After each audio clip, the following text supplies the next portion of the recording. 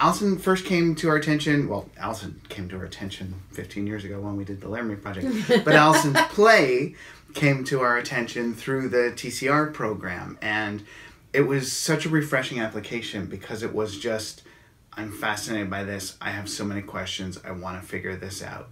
There wasn't any specifics, but there was a passion to unpack this moral dilemma. And so I started interviewing people and reading, and there's a lot of literature about medical assistance in dying.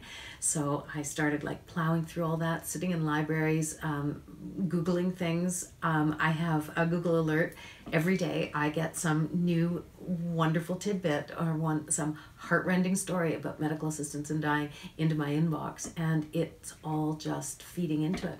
One of the things that I was trying to figure out was how to make the play personal, how to personalize it and bring it home for people, because right now, in the beginning I had this really fascinating jumble of facts, and nobody wants to sit and listen to that.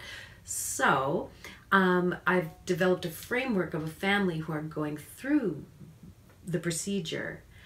And what was interesting to me is how to figure out how to also introduce some of the other things that I've been learning and talking about with people, because everybody wants to talk about their experience and what happened to them, and everybody's experience is quite individual. But I also wanted to explore some of the problems that the medical profession are having coming to terms with this, and just the things that come up.